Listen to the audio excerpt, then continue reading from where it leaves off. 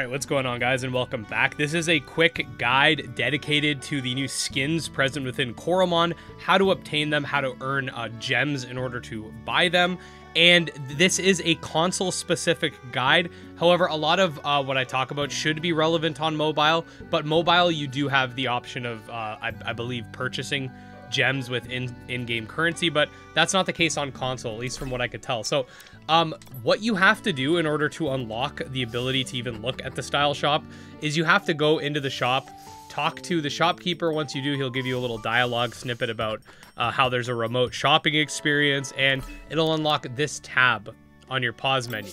Once you select style shop, you'll have two options: character clothing and Coromon skins. So if we hit Coromon skins, basically you can make Coromon look different, right? So there's, I guess, what are considered like the first level ones, which are just like the cheapest ones. There's Emerald Shimshell. We got Pink Glacykid. This is actually a new Coromon that was added via this update. You got a Pink Biddybolt, and then you got Spectre Squidly. You move over, these are some of the more, I guess, mid-tier ones. There's a lot of Swarmy ones, which I think are dope. I kind of wonder, I don't know if this is the case, I'd have to double check and look into it, but it'd be cool if you could, like, use a Humvee, but make it look like a Swarmy. I'm not 100% sure, but anyway, there's some skins for Swarmy. You got, this one came for free. You got the above ground versions of Mothel, Chunky Megalobite, and some others, right? And then if you go to this one, these are like the, I guess, the most expensive ones. The Patterbit one, this looks dope. The whole line, right? You got Galactic Tortuga line, Grizzly Cub Zero line, Orca Nibblegar, which I think is one of the coolest ones. And so that's a couple of those. These are for the starters, all of them, essentially. And if you go up to the top corner, it's going to tell you how do you earn gems. Style crystals can be earned by playing online battles in a trader hub. When you win a ranked battle in Coronet, when a ranked season ends and you've secured a place in the leaderboard, that's not the only way.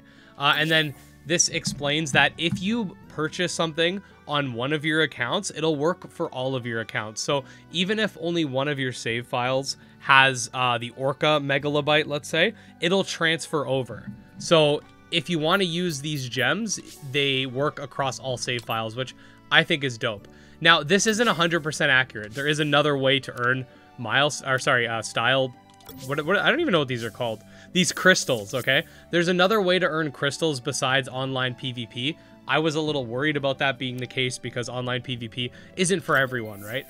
You can also do it through milestones. You don't get a ton, but you do get some. So each day you'll be given, this is a new feature, by the way, there's a daily milestone feature. Each day there'll be new challenges, and as the week progresses, you'll be able to earn more. They're called style crystals, by the way. So, okay, this is how it works. You get each of these, you get the value, and then you get 5 bonus for completing the daily challenge. If you do all of the daily challenges every day, they'll give you a weekly bonus. So I played Coromon, I got 5. If I use a trait formator on Donor Island, I'll get 15. If I ride a mine card, I'll get 5. And these are different every single day. Don't get these confused with the regular milestones, which aren't daily, and or the rewards. This is separate. This is completely separate. And yeah, there is also one other thing that I noticed. If you go to character clothing, you can actually change the skin of your character, which I think is really cool. So there's like a Woobian one, and then there's just some like weird colored ones, right? Like neon character colors. There's also different types of like hats and stuff you can get. This one's actually free because of the update, so we'll obtain that real quick. Bam. Then you got some of these. So it's under character clothing, which was an option. I thought there was I thought it would have been under a different option for the skins for the character, but it's under character clothing, so you didn't have to go back to the main menu. And then there's a couple like full body outfits here, which I think are kind of, like this Goth Slime one's pretty jokes. And then they also change based on there's different potential versions. So, you know, pretty cool stuff in general.